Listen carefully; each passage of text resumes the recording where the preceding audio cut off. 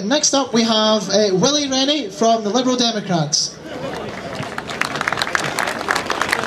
Now, I must get special bonus points for being the only politician with lycra today. Can I thank the Muddy Riders and the Fife feeder group who cycled in with me from Inverkeithing this morning.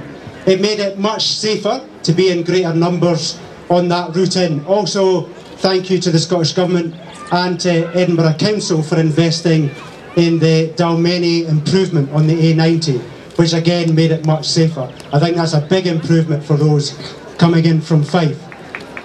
What I think we need to make sure, and this is where organic events like this, where the bottom-up pressure on government keeps even more pressure on the Scottish Government to invest increasing amounts every year.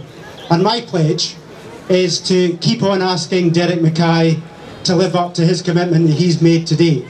We've, in the Liberal Democrats, put as our top priority in the budget every year active travel.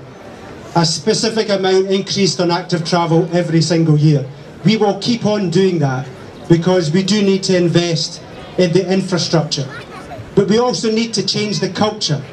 I've just been speaking to a lady from Kirkcaldy who says we need to, and this is where everybody's got a responsibility, not just the politicians in government, but we all need to tell every driver in the country to think about the cyclists. Whenever you get the opportunity, whenever you get the chance, to say to them, think about us, that we are unprotected, we don't have the metal box around us to protect us, that we need you to think about us when we're on the roads. That culture change is essential in addition to the infrastructure improvement. So thank you to everybody who's come today.